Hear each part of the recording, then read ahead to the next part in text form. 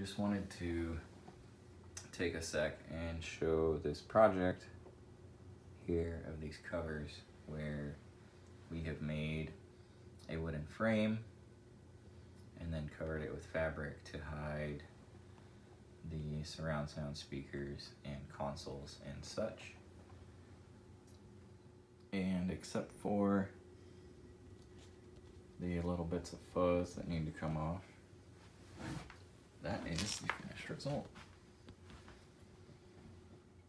After doing the first one, I found that it was very important to clearly mark from the back side underneath where the front and the top were, so that way it could be placed in there correctly.